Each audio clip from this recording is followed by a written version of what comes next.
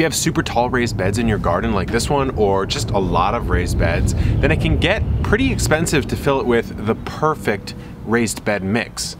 Until now.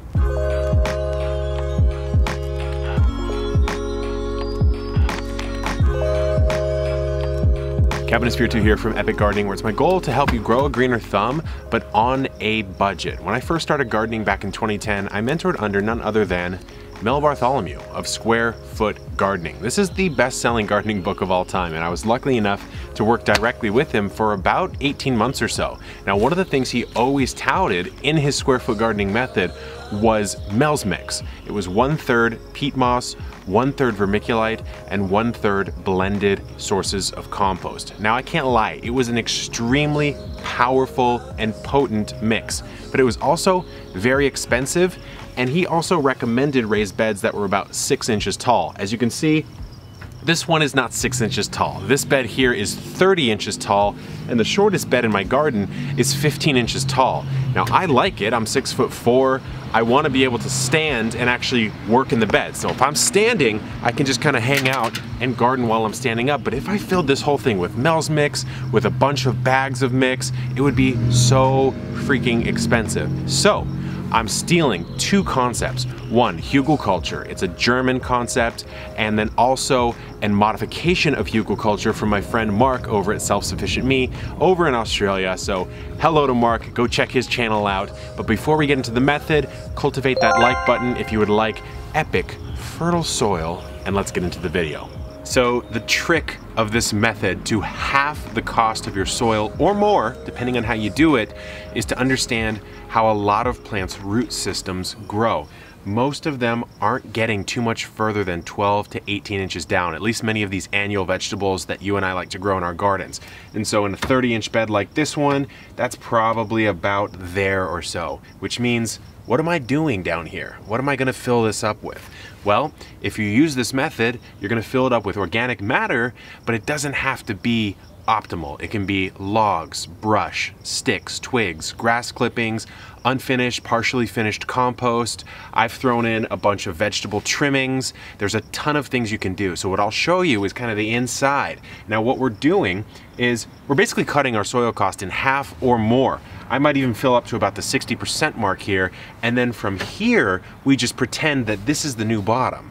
So if about 50 or 60% of this bed is now organic fill material, then what are we using right here? It's a great question. You can go cheap or you can go pretty expensive here. So you could go something like Mel's Mix, which again, that'd be 1/3 vermiculite, 1/3 peat moss, and 1/3 about 4 or 5 sources of blended compost.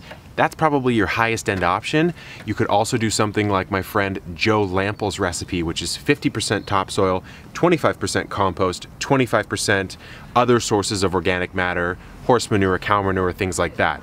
You could, like I'm gonna do in this video, go with a bagged mix. I'm gonna use Espoma Organics raised bed mix on the top right here, and sometimes I like to use a bagged mix just because that's more accessible to many of you watching this video, rather than saying, oh, you know, just call someone up and have them dump 2 yards of perfect raised bed mix. A lot of us don't have access to that, so for the purposes of this video, I will be using Espoma Organics raised bed bagged mix, but let's take a look inside and I'll show you how I fill it up and then fill the top off.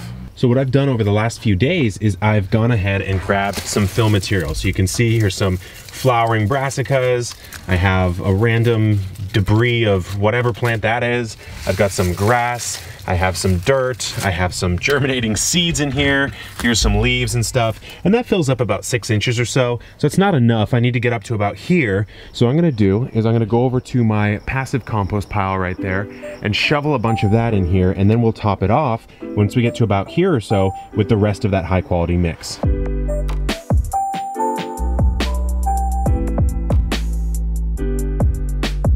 You know, the beauty of this is that every single scoop you just saw me put in is a scoop that I didn't have to buy. And you can make it even cheaper by putting in the larger wooden products like your logs, your sticks, and your twigs. If you're doing a big pruning job in the backyard, some grass clippings, this passively composted pile is gonna be absolutely perfect. And we have about, I would say 40% of this left to fill. So before the light gets too low, let's go ahead and do that. Like I said, I'm gonna use the Espoma Organic 1.5 cubic foot raised bed mix. It's fantastic And the beauty is I probably have to use a little bit less than half as many of these bags, so I get to use the rest of it in some other part of my garden and save more money. Please ignore the fact that I just spilled some over the top.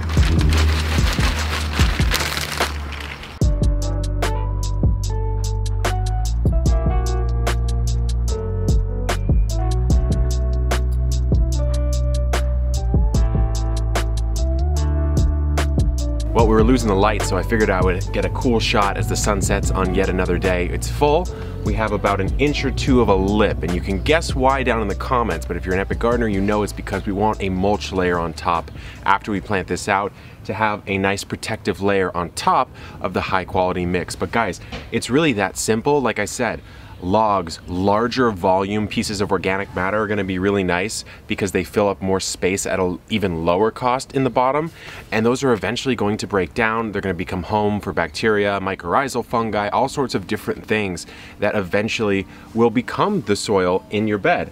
And as you grow in something like this, it's going to sink. It'll maybe sink 2-3 inches in a year, maybe the first year slightly more. And what you'll do is you'll just top dress with some more compost and mulch over the top of that. So it's really just that easy.